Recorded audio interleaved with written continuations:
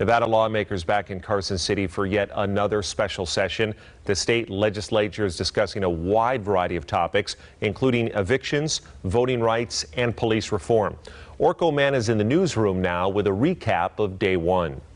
Lawmakers actually discussed a lot on the first day of the special session. As we know, the COVID-19 pandemic has devastated our economy, and many Nevada families are struggling to pay their rent. But state senators talked about a bill that could help.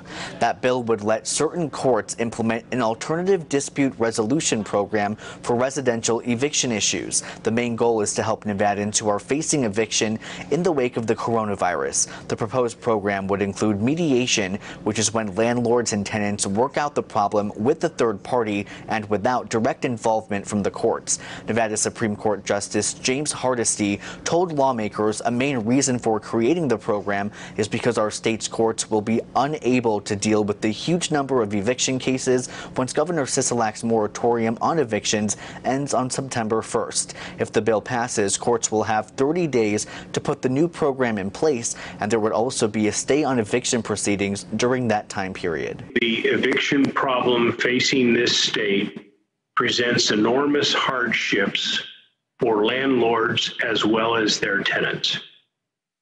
And this is a step that we hope the court system can initiate to try to mitigate those hardships. The state assembly talked about a big voting rights bill regarding the 2020 election, which would establish more in-person polling locations, send mail-in ballots to all registered voters, and allow ballot harvesting, which is when someone else returns your ballot. Lawmakers will discuss more bills in the coming days. It's a lot of ground to cover, especially because Governor Sisolak has said this special session must end by next Friday. In the newsroom, Orko Manna, 8 News Now.